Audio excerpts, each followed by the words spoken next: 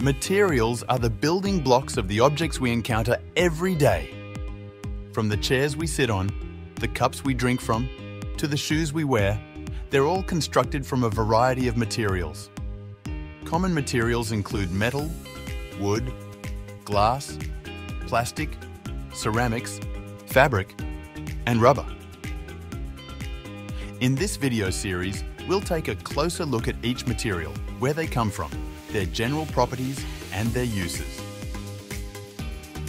In this video, we'll focus on a material we use every day: fabric. Fabric is a material that's woven or knitted together, often used for clothing, bedding, or decoration. The threads or fibers that make up fabric can come from a variety of sources, both natural and synthetic. Natural fabrics are derived from plants and animals. Cotton, for instance, comes from the fluffy seed pods of the cotton plant and is prized for its softness and breathability, making it popular for t-shirts and bed linens.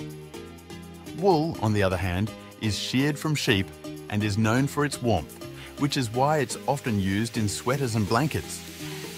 In contrast, man-made or synthetic fabrics are produced through chemical processes.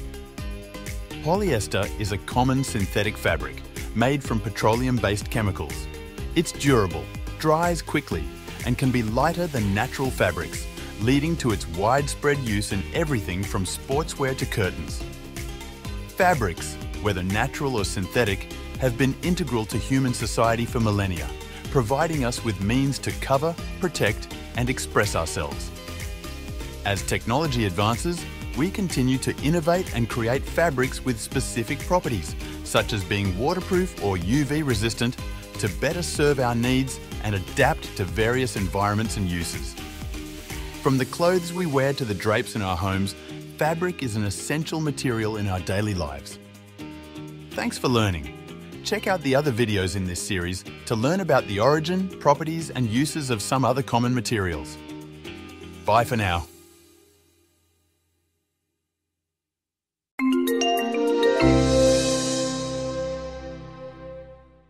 Don't forget to subscribe.